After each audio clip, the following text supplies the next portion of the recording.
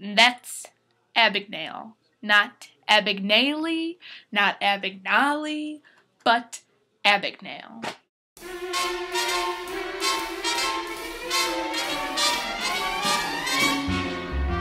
Come fly. Today we're talking about 2002's Catch Me If You Can. Catch Me If You Can chronicles the life of crime that a one Frank Abagnale Jr. took up from his 17th birthday to his 19th, I think. Don't quote me, I don't remember. It explores his entire life of crime between those 2 years, from when he started forging checks to when he started flying airplanes, to when he became a doctor, to when he almost got married to Amy Adams, to when he was finally caught by the police. We have this whole cat and mouse game with Frank and Carl Hanratty, two men who were real and that actually became friends afterwards because Frank was wildly brilliant and Carl was just kind of a sad man.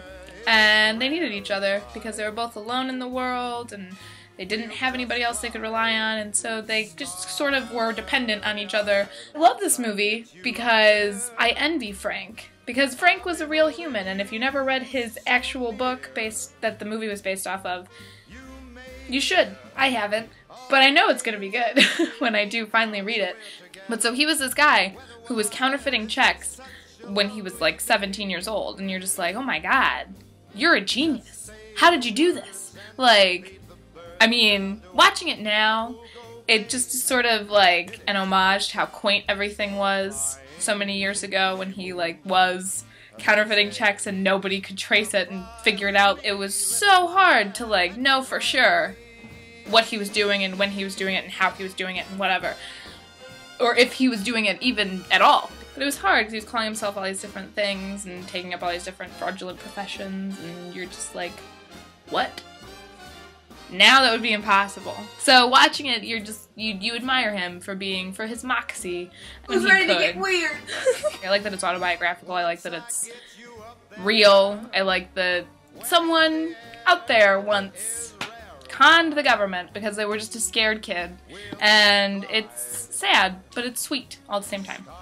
Obviously, it's a gorgeous motion picture because it's Steven Spielberg. It is truly just beautiful to look at. All the shots, all the costumes, all the sets, everything.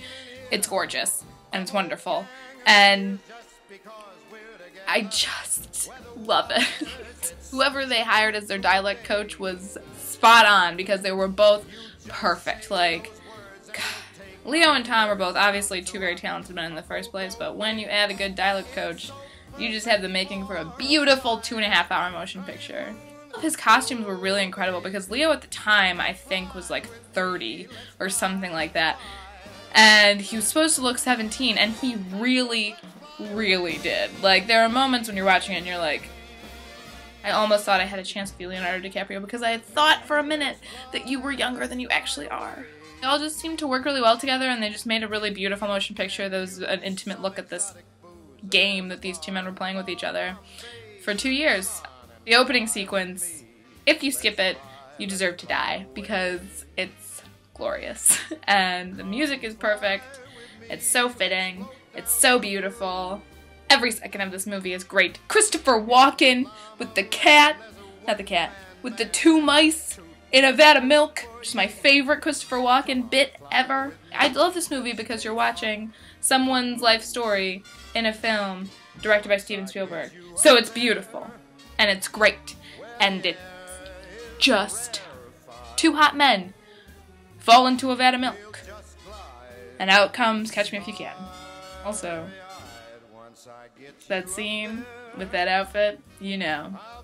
Then you so near. Oh, God. Such a dreamboat. Leo, I will love you until the end of time. They had put a fart machine into my sleeping bag.